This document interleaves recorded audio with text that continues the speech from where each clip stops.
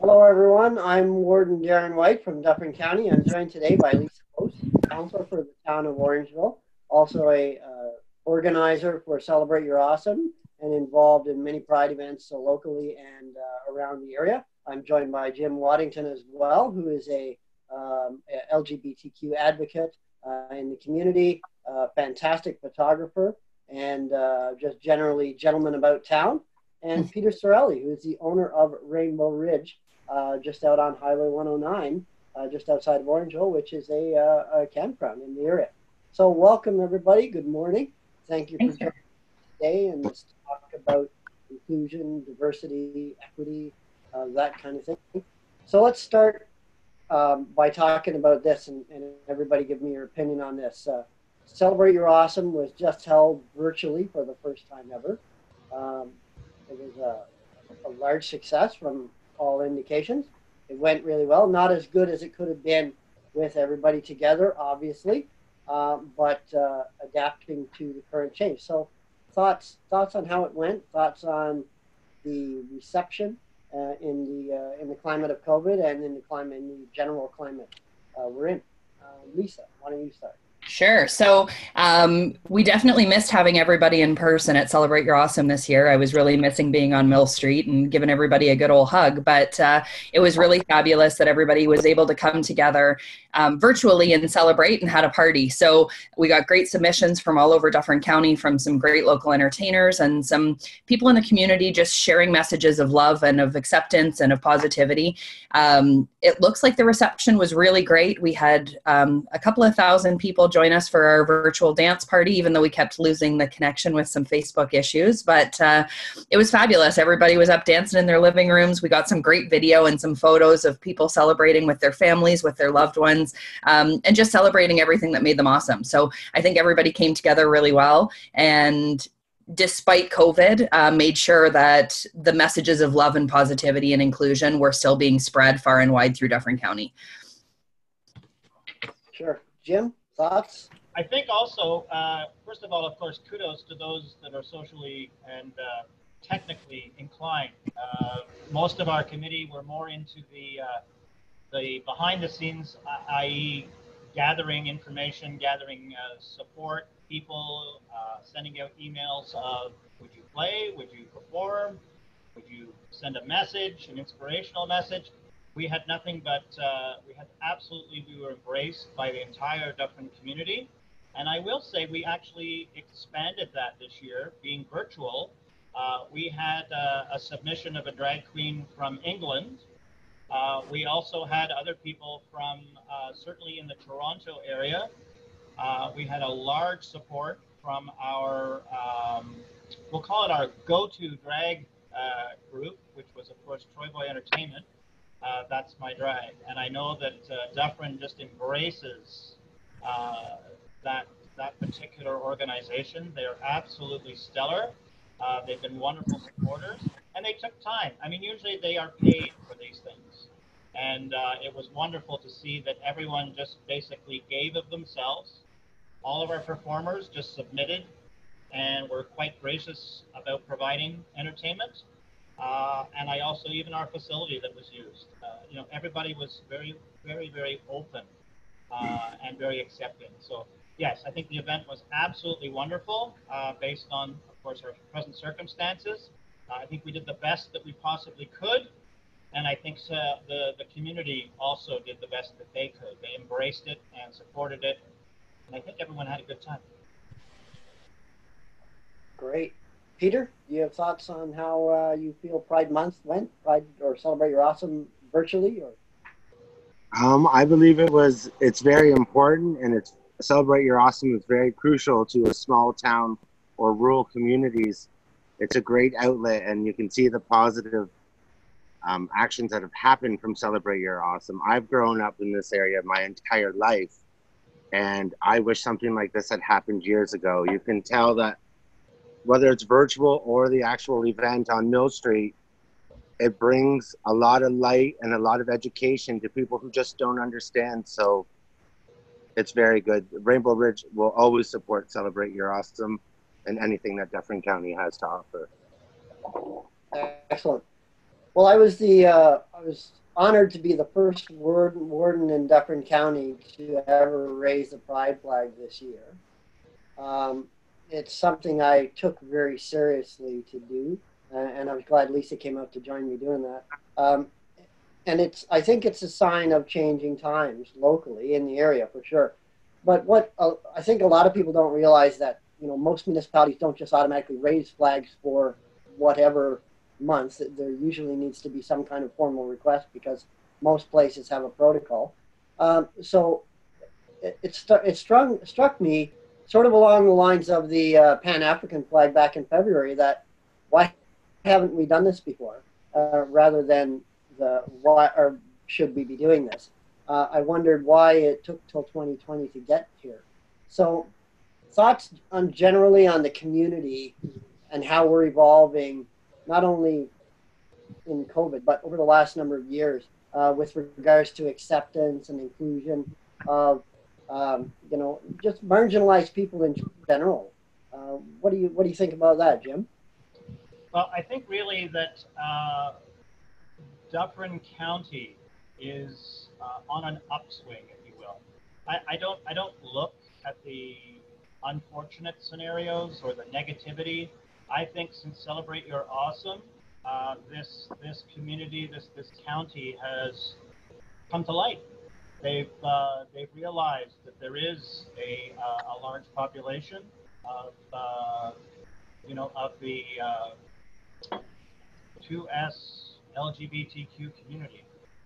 Wish somebody would come up with a name for that. But anyway, I think the learning and the education and the awareness is growing. I think everyone is embracing that. I think anyone moving into the 21st century realizes that this is something that we need to embrace. We need to move it forward. We need it to become part of the norm as opposed to the exception. Similar to other minority groups or people of color or religion or anything like that. I mean, our community, certainly Dufferin, has opened its arms to so many other groups, and I think that's what makes Dufferin so special, is that certainly since Celebrate Your Awesome, and again, like social media, for example, just blows the world away right now. I mean, thank goodness we've had it during this COVID. I'm not sure what we'd be doing without it. But that to me has expedited a lot of what used to be. It was so much more difficult back then to decades ago to interact and to communicate. Whereas now, there is no excuse. We're all here, we're all together, hopefully as one, and we're moving forward. So, yeah, I think that Dufferin County is doing a wonderful job. And there are a lot of other areas that have stemmed out, or have branched out, I should say, from Celebrate Your Awesome. Again, because of that awareness. Oh, yeah. And now there's this group that started, and that group that started. You look at DCAF, for example, and they have the Glow group, which has been around before Celebrate Your Awesome, but it's been brought to the forefront. There's been more of an acceptance, more of an awareness for people. So yeah, that's kind of my point. Sure. So Lisa, thoughts on inclusion in the community, just how things have evolved? You've been a resident for a while. What are your thoughts? Working with Celebrate Your Awesome, I think one of the things that we've learned as a committee is that most of the ignorance that we see in the community comes from lack of education, which is why Celebrate Your Awesome has been so focused on making sure that educational resources were there and that people can feel comfortable to come and learn more in order to be more accepting and more inclusive. A lot of it comes from ignorance and lack of education. So I think Dufferin County has come such a long way, and to see you raising the pride flag and to get unanimous support from County Council when we came in and asked for that to happen was a huge step. 5 years ago, 10 years ago, that may not have been the case. And through Celebrate Your Awesome, what we found is that most of the ignorant comments that we've seen, which really haven't been very many, have been flooded by positive comments and drowned out, which is exactly what we want to see. That, more than anything else, shows people in minority groups and people who are lacking that feeling of inclusion, that there is a positive, safe community around them, that as soon as any negativity is happening, they're jumping on board and drowning it in positivity. Last year, a lot of the Pride events that were held throughout the province of Ontario were met with people protesting and some negativity. And Celebrate Your Awesome was the only one that wasn't. We were prepared for it, as we are every year. We're always aware that those things could happen. But we've been very fortunate that in Dufferin County, we've never seen those negative protests happening during our in-person event. We've seen some negativity, but it's always been a very positive day, a very positive event. And again, that education piece is so crucial that we focus really highly on making sure that people are understanding and educated. Thanks. Peter, your clients come at the campground come from all over Ontario, I guess, and different areas. So it gives an opportunity for people to see Dufferin County. What's the general thought of where Dufferin County is and where it's going? And I guess you have some long-term clients as well who have. I do. So a lot of our clients here, customers, seasonals or returning seasonals, they really support, especially the little town of Grand Valley, because it's 5 kilometers away from us. They have noticed very little negativity towards them as the years progress. And I can honestly say that since Celebrate Your Awesome has happened, the communities like Hillsburg, Orangeville, Grand Valley, even Fergus have really, really changed for the better. We don't have much negativity. When we go into town, people don't look at us like, oh my God, there they are, or anything. They actually cater to us. And I believe that's our community growing and accepting the LGBT community. And I believe that Celebrate Your Awesome has really educated people in the past few years on that it's just the way we are and that we're just like everyone else. So we don't really experience negativity from the community at all here. And we're very thankful for that. I'm really encouraged to hear that. One of the big issues I have the last couple of weeks, in a pandemic, trying to recover from that, and then you have issues around race, and you have issues around the LGBTQ community locally, and it's really forced a lot of people to take a second look at a lot of things, I think. And I think you're right. A lot of people are changing, but one of the challenges I have is that when people sort of overcompensate for what their lack of knowledge on something or whatever, and they entrench themselves further in outdated beliefs. I've been trying to work sort of behind the scenes to change some of that through motions at County Council for a diversity task force, which is coming this week. I know Orangeville is doing a similar one in town. I know Shelburne has a task force starting up. I know internally our organizations have those things as well. And I think the next step might be some kind of a community-based task force for diversion and equity and whatnot. And I think we know where some of the recent controversies come from. So let's touch upon that for briefly, so we can, get it out in the open and clear the air a little bit. Jim, you've been pretty vocal on the subject.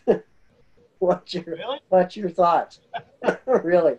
Well, I will say, and very briefly, really, because I think this particular Zoom meeting needs to be a little bit of education, but also to say, you know what, Dufferin, you're doing a hell of a good job. We're moving forward. We have a lot of positivity behind us. And if you're not on board, well, in this day and age, you're the minority. And you're not accepted. And you're the one that'll be left behind. So, unfortunately, even with our businesses, our downtown communities, they are supporting this. And they are moving us forward. They are embracing it. They are inclusive. And we have stores in town that actually I saw a sign that said, no this, no racism, no not accepted, don't come in. I thought it was awesome. You know, that's just one person's approach. Now, a few months ago, that may not have been the case, but right now we are in a bit of a dilemma. You know, if particularly in this case, and I know the one we're talking about, you know, if we were in a position where this was my grandmother, you know, we might have a conversation and say, you know, Grandma, we don't really talk like that anymore, and we also have moved, you know, a little further, and perhaps you'd like to try and, you know, use these a little more appropriate words, or act a little bit differently. But it's your grandmother, and it's in your house, and it's a family thing. Whereas if you are, when you're in a public position, and a person of leadership, and a person who is supposed to represent their community and their county, and we have had these specific words that have been, you know, very clearly entrenched. The words speak for themselves, and that they're not acceptable. And yes, unfortunately, you know, Warden, you know, Warden White, I really want to give you kudos for your strength and your courage a few weeks ago, and your directness that this is not acceptable. We're not waiting. We're going to do this immediately. And I think the entire Dufferin County stood up and cheered you at that point, because that to me again was another stumbling block that was overcome. And even still, the person would not accept the responsibility, and therefore the person is now left behind. In this case, with a petition of over 17,000 people, this morning I spoke to a police officer actually in Toronto who had just written a very long email, and it's on the Pride Orangeville Facebook page. I read that last night. And he made it very clear, you know, and I thought it was very to the point. And I think the only solution at this point is we do hope that the person resigns, steps down, and if not, then I certainly hope that their members of council do something. And I know that the Integrity Commissioner has been overwhelmed with emails and phone calls. It's just not right.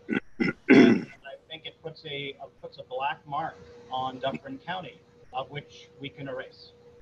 Yeah. Well, I don't disagree. I mean, I've received an awful lot of support from the public, from staff at the county, from, you know, everywhere, from priests and firefighters and all across the country. I was a little surprised actually at some of the, you know, but I've received a bit of hate mail too. And that's fair, and I can understand some people are just not willing to change their position. But I mean, I didn't do it for the kudos or anything. I did it because it was the right thing to do. I did it because I've evolved like I expect or hope that other people will evolve. Really, you know, I did it for a couple of specific reasons, and one of them is I have 5 grandkids, and the other one is I work with kids through the cadet program, and I don't want them to grow up in a world thinking that they can't be who they are supposed to be or who they want to be, whether that's my grandkids or whether that's any of my cadets. And I think it's important for people who have a platform to be positive influence for those who may have whatever challenge in front of them, whether it's a racial challenge or LGBTQ challenge or what. To know that there are people that they can go to and respond to. And I did it a lot because of that. I thought of my friends, I thought of my grandkids, I thought of my friends in the LGBTQ community who were hurt by the comments. And yeah, so that's sort of why I did it. Lisa, your thoughts on and To jump on some of what Jim has said too, I think one of the things that Celebrate Your Awesome has really prided itself on trying to do is making sure that people in the LGBTQ community know that Dufferin County is a safe place for them, that they can be loved and accepted, that the youth who are struggling to come out know that there's a positive place that they can stay. They don't need to leave. They don't need to go to Toronto to feel comfortable. They can stay within their homes and be comfortable. And when hurtful comments like were made by Mr. Curry were made, that undoes a lot of that work. It takes away some of that education, some of that safe feeling. So I think one of the positive things that have come out of it, if you're looking for silver linings, which I often try and do, is that a lot of people now have seen that those comments are not acceptable. They're challenging their Uncle Bob or their grandmas, or they're having those tough conversations with the people in their family where it's generally been, oh, well, that's just how Aunt Susan thinks. Well, that's not okay anymore. So now people are challenging and standing up to make sure that everybody in their community can feel safe. And they want to be the voice for the people who feel like they're voiceless sometimes. And I think that's been one of the really positive pieces. And Celebrate Your Awesome and the LGBTQ community have really come together to, again, drown out that negativity and some positive messaging, and to really overtly state that this is a positive, safe place and you can feel safe here. You can be yourself and we're accepting you, whoever you are.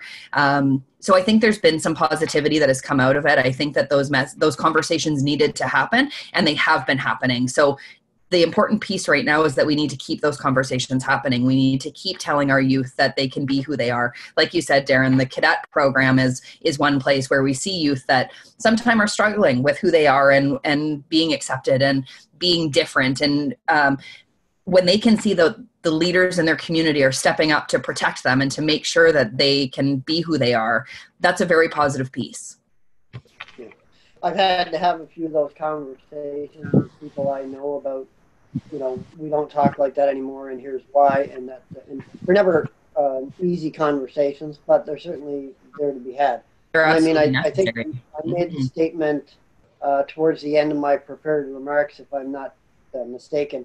I basically said, I don't have any more room for hate and intolerance and segregation anymore. I just don't. I'm so sick and tired of it. I just would rather we all just move together and be one human race. And while that may be a little bit pie in the sky, I mean, we gotta have a goal, I guess. One of the things I worry about though is as much as we're trying to move these issues forward, some people who are trying to, I honestly think trying to move the issues forward are maybe hurting them a little bit by making comments that are so the other side that they're damaging, and then they just entrench people who are immovable already. One of our other local politicians, I'm not going to mention any names, recently basically said Dufferin is full of hillbillies and hicks, and thankfully they're dying out. Which all that's going to do is make an entire segment of the community further entrenched in their beliefs. So those comments like that are just not helpful. And people need to really stop and think about what they say before they say it. Peter, what are your thoughts on sort of... Sorry, Darren, I would say that those people are the exception and not the rule. I do agree. But when they're in a position of power, those comments get a lot of play, Right. Peter, your thoughts on where you hope to see us moving forward in the next coming years with regards to businesses like yours, other businesses run by members of the LGBTQ community locally. What do you see happening? Do you see it being easier, more difficult? I see with the fact that challenges? Celebrate Your Awesome is encouraging people. I know that Rainbow Ridge is one of the longest gay-owned businesses in Dufferin County, and we hope to see more and more people are moving from the city to Dufferin County because it is a safe place. There's wonderful communities all over Dufferin County. I have seasonals here that live in Grand Valley, which is 5 kilometers away from me, but they still have a spot here at Rainbow Ridge just because of Dufferin County. Grand Valley has been great. I hope to see more people come out, whoever you are, gay, straight, bi, whatever. come and just make Dufferin County better than what it is. It's negative comments towards businesses that are owned by gay individuals, and that are not acceptable this day and age. We're not going backwards, we're going forwards. And it has to be more inclusive, and I believe we're moving very quickly in that direction. Especially this recent event, it's even making more people aware of what's going on, how comments like that are not acceptable anymore. It's now time to come together, especially during a time like this. Sure. I really envy your live action background, by the way. I'm a big camper myself. I just came back from camping last night. I got back. And, I can see. Look at that water. Now you're just making me envious. So. Darren, I invite you to take a tour. I'm willing to bring you over to the Rainbow Ridge to have an experience, just to drive around and see the 72 acres of absolutely gorgeous scenery, and certainly very an inviting space. I'd love to do that. I've driven by it many times, and I've never been there. So I'd love to go by one day and take. Well, everyone is always welcome. Excellent. So as we close, final thoughts on just the community in general, where you want to see us going, how you think we should get there. Lisa, you're in a position of leadership in the community. What do you think some next steps should be? I'm really excited to see what comes out of the diversity and inclusion committees, both in Dufferin County and Orangeville, maybe a joint one.